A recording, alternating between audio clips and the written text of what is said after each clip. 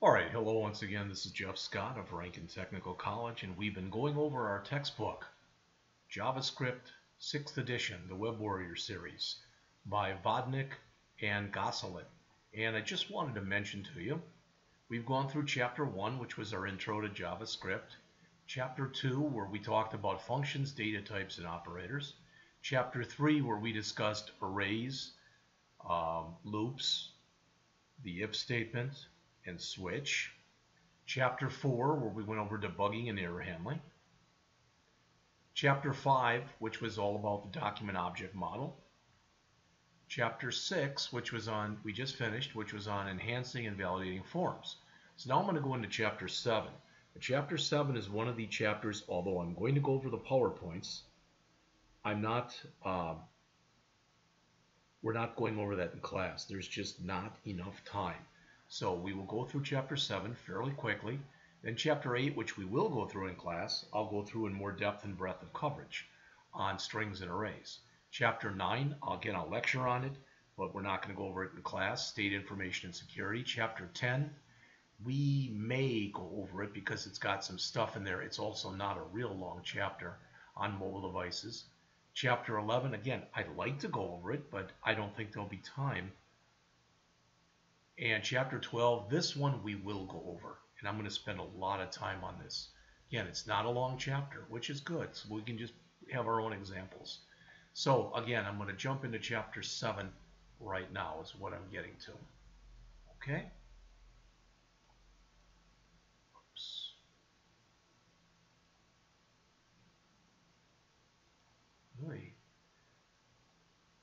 There we go. All right, so Chapter 7 is on object-oriented JavaScript. Notice we only have 3 objectives. Explain the basic concepts related to object-oriented programming. Use the date class, the number class, and the math class. And finally, define our own JavaScript objects. Object-oriented programming is what's known as a paradigm shift. P-A-R-A-D-I-G-M shift. That means it's a shift in a way of thinking. Okay? One of the things that makes it so tempting for managers to look at and say, I want to use this, is it allows code reuse. All right? And anytime they see reuse, they think saving money. Object-oriented programming is about creating reusable software objects. So for instance, let's pretend that I create an object. So let's assume that Enterprise Rent-A-Car contacts me and says, we want to totally redo our system for people taking out cars, and we want you to do it. So I create a reservation system for them. And I get it done, it's up, it's operational, it's working really well. Now, Holiday Inn contacts me and says, we've got a lot of similarities. We do registrations too, and they're pretty similar. If I write my code in a good enough way, I can probably reuse most, if not almost all of it, from the reservation system for a car company that I can use for a reservation for a hotel. An object is when you take the code and the data and they're kind of melded together and they're treated as one unit. Data are our variables. All right? Objects can be simple and they can be very complex. Some of the better known object-oriented programming languages are shown right here, and there are other ones too. Now I mentioned this earlier, but I'm going to say it again, and that is JavaScript is not an object-oriented programming language. What it is it's an object-based programming language. What object-based means is Java has not full, but it has most object-oriented programming capabilities, but you are not forced, so to speak, to use them. So you don't have to necessarily use them. All right? In these other languages that you see mentioned here, all right, C++, Java, not JavaScript again, but Java, and Visual Basic, since those are object-oriented programming languages, virtually anything that you do in those languages will involve the use of objects and objects which are created from classes. All right?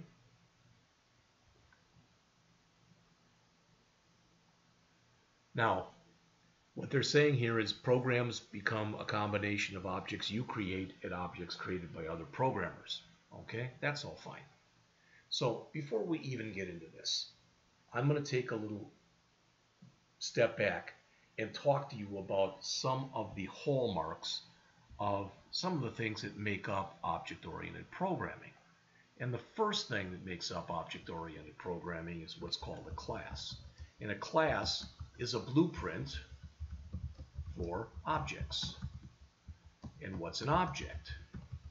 It's kind of a for lack of better words, a melding together of data and methods. Okay? Well, what's data? That's basically our program variables and other variables. What's a method? A method is an action an object can perform.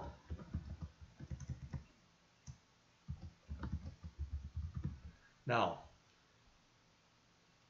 I should mention the act of creating objects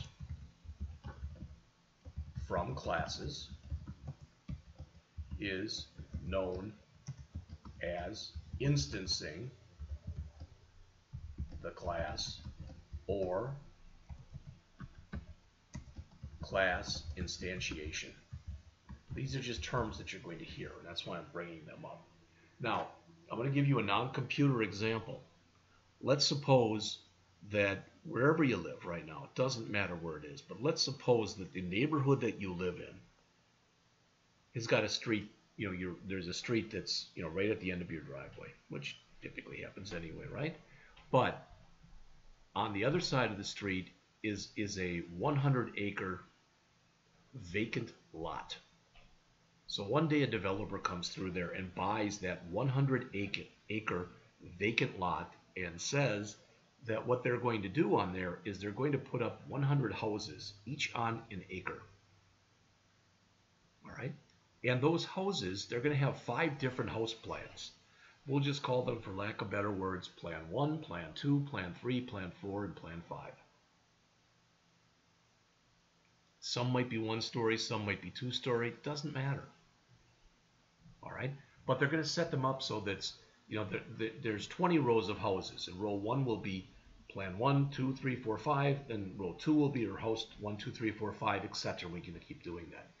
Those 5 house plans that are used to build the houses would be, each one of them would be a separate house class. Each house that was built from that would be a house object.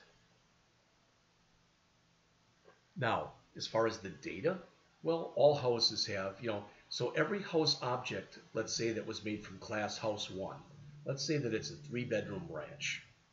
So what would the data be? The data would be the number of bedrooms, which would be 3.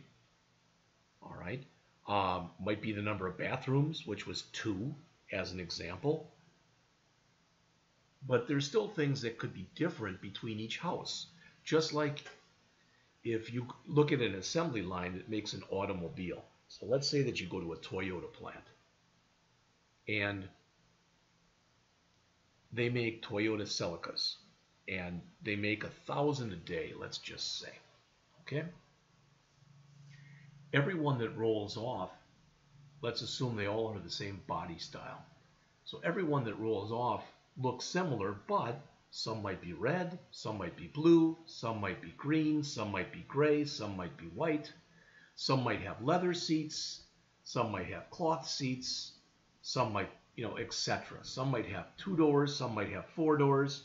So what I'm trying to tell you is they're all made from the same class, but each object is unique. Think of human beings. Think of the class called human. Each one of us are a human object. What's our data? We all have a height. We all have a weight. We all have an eye color. We all have a gender. Examples like that. What are our methods or our actions? We all drink, we all sleep, we all eat. All right, so kind of keep that in mind. So that's the first thing. Second, talk about encapsulation, which will also get us into the idea of data hiding or information hiding. Let's see what the author says about this. Encapsulated objects. Code and data are contained within the object itself. Encapsulation places code inside of a black box. Well, as an example, maybe not a good one, but as an example. Right now, if I do File, Print, all right, I'm not physically hooked up to the printer, the T203 printer, but let's say that I was. And I click the print button. Well, what's going to happen is you'd hear noise in the background as the T203 printer would start to print this. Okay, it's 53 pages long, which is one reason I don't want to do that, but you get the idea. All right? Now, the reason I'm telling you this is I have absolutely no idea, physically or otherwise, what happens between the time I click the print button and the job starts to actually print. I don't know what happens, and I don't need to know because that information has been encapsulated from me. All right? For years, people never built their own computers. They just bought them from stores, and you couldn't really open up the back of it because that would void the warranty. So what happened? Computers were known as a black box. That's where this started. A lot of the stuff happens, but it's all under the hood. That also gets you to talking about interface. All right, so let me jump back into here. And before we even talk about, okay, so I just mentioned encapsulation. Okay, we'll call it black box mentality. All right, but then I want to talk about interface versus implementation. All right, the interface is what an end user sees. And the implementation is what happens, we'll say, behind the scenes. And I can give you a real simple example right here. And that is, let's take a look at this. All right, here's a calculator. Here's a Windows calculator. This is the interface. This is what you see on the calculator. All right, but if I come in there and I type in 9,867 and I hit the square root button, I have absolutely no idea what happened internally inside of that calculator to make the system tell me that 99.3327740476425 is the square root of 9367. I don't care how it happened. I just care that it happened, and that ideally, at least, it's correct. So the interface is, again, what the end user sees, and we'll just say, for lack of better words, and it might not be the best verbiage, but it's the verbiage that I'm going to use.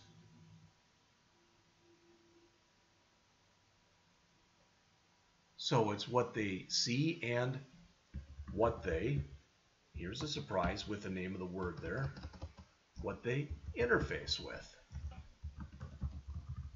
All right, so what do they have direct contact with? The implementation is what happens behind the scenes. The reason that that's important is you don't let the end user see the implementation. Not only that, if somebody comes up with a brand new way of figuring out square roots, it's probably not going to happen, but let's say someone did. So they came up with a new way of doing square roots, and that new way was a lot faster than the old way. As long as I could still come in here, so they put the new way of doing that into the calculator, okay? As long as I can come in there and type in my 67 and hit square root, and I get that answer, I think that was the answer, the one I put in originally. If it wasn't, I'm sorry. But I don't care. I don't care that they changed the implementation as long as the interface didn't change. All right? So kind of keep that in mind.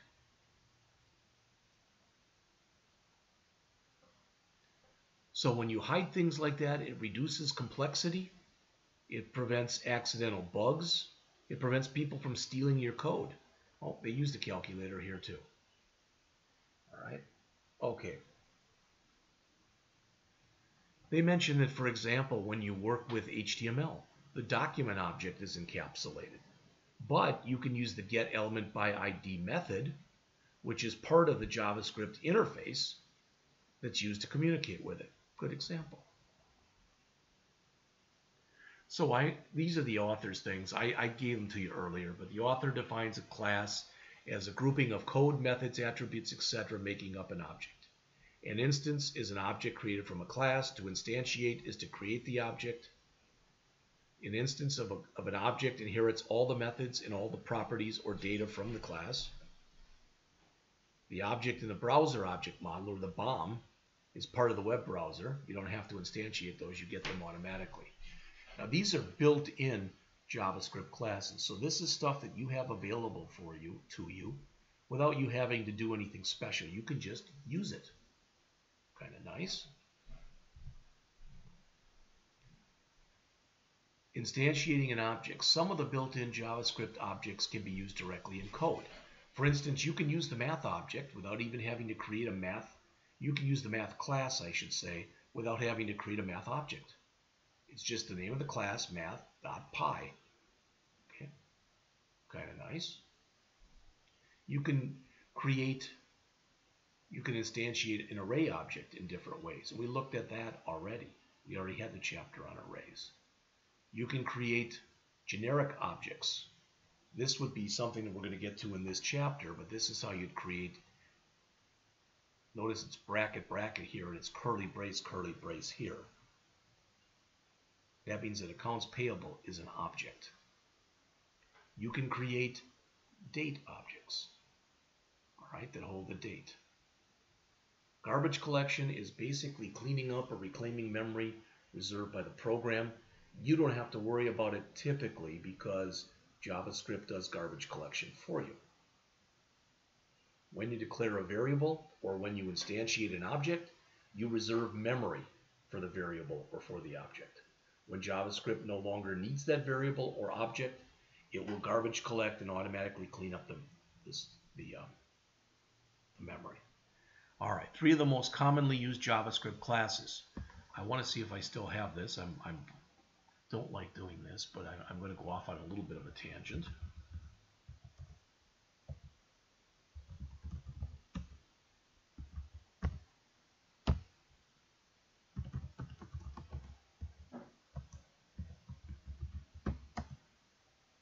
All right, again, don't worry about any of this stuff, but I wanted to look at something that is in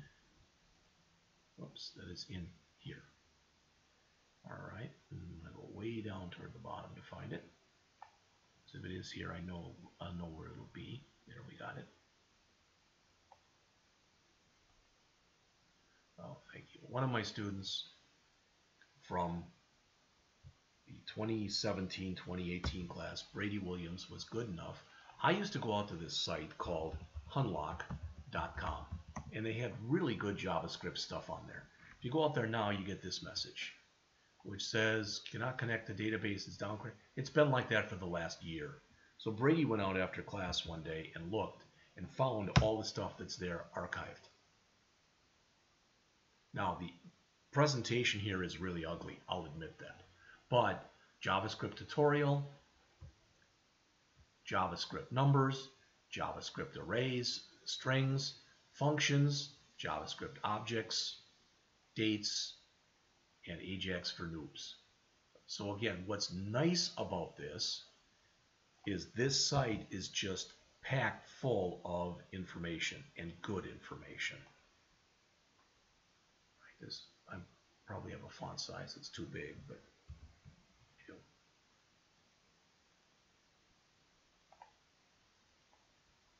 still too big.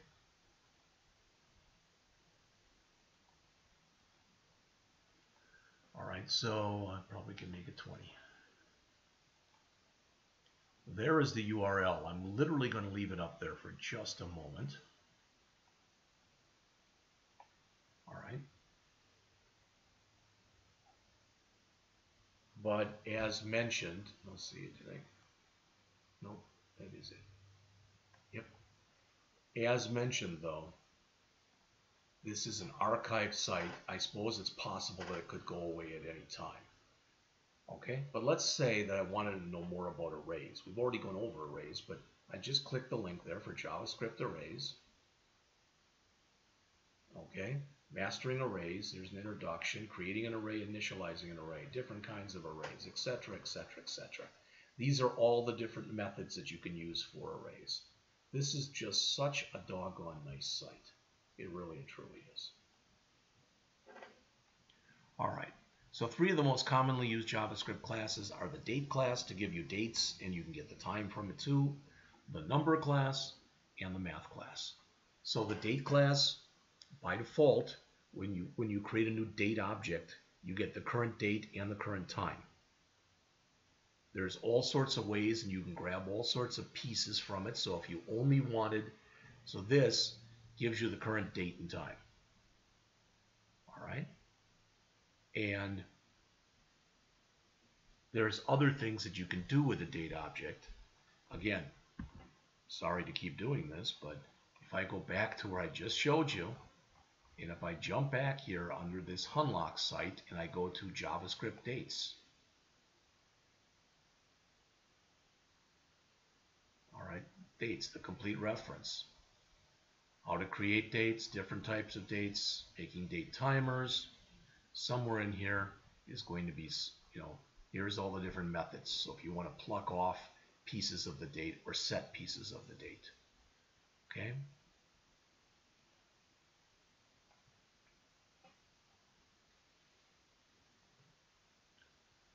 And that's, again, if you want to get means that you want to grab a piece of information that's in there. Set means that you want to change the information. Gets are called accessors. Sets are called mutators because they change things. All right. Here are some examples.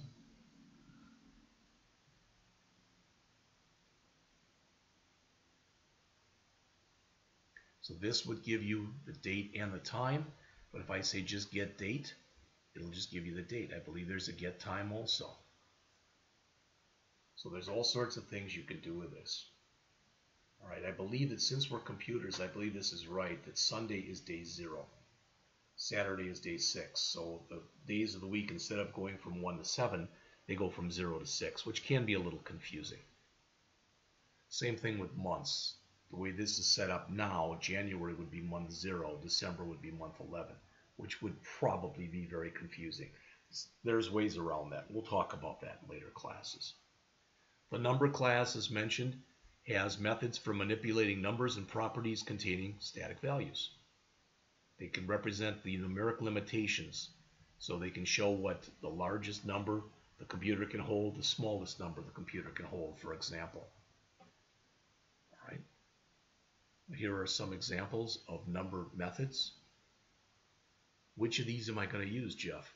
Probably the ones that you're going to use are toFixed, which you use that most often if you're working with dollars and cents or something that you want to a certain number of decimal places, possibly toString, to convert a number to a string, and possibly value of, to go the other way, to go from a string to a number.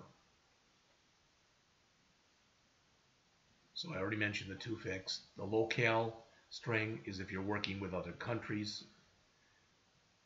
So this would show you the biggest value the computer can hold, smallest. NaN we've already dealt with, not a number. The value of negative infinity, the value of positive infinity, which sounds kind of funny. The math class, remember you can use things from the math class without having to instantiate it. So in other words, we can just say math.square root. And if we're doing the square root of current number, which is 144, it'll give us 12. So here are the major methods of the math class. Now, which ones are you going to use? Well, absolute value, yes.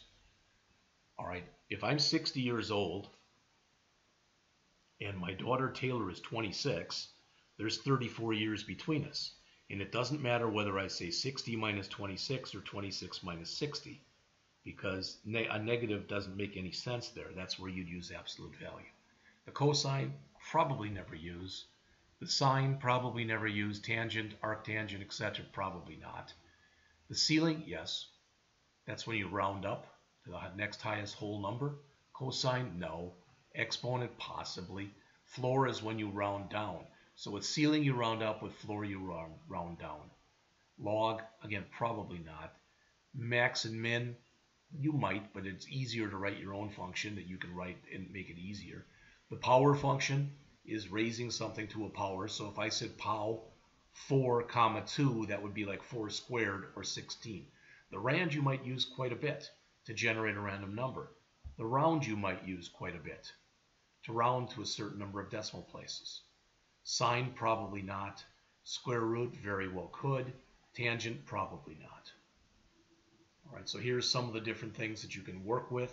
Again, I'm not going to read any of these to you. The one in there you might use the most often, I would guess, would be pi.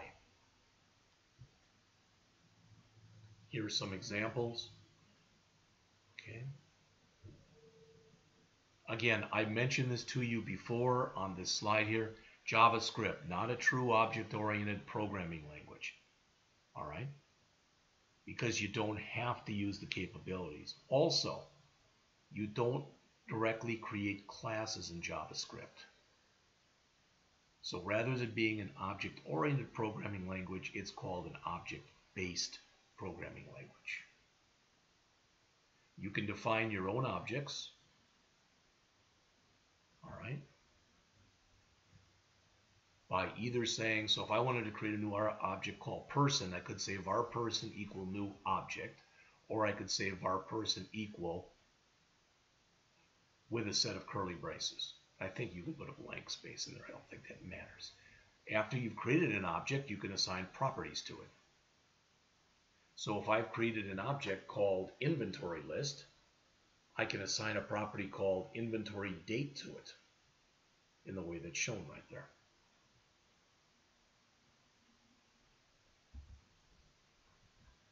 All right, I think this is a good place to leave off. I'm going to stop right here and I'm going to continue this in just a little bit.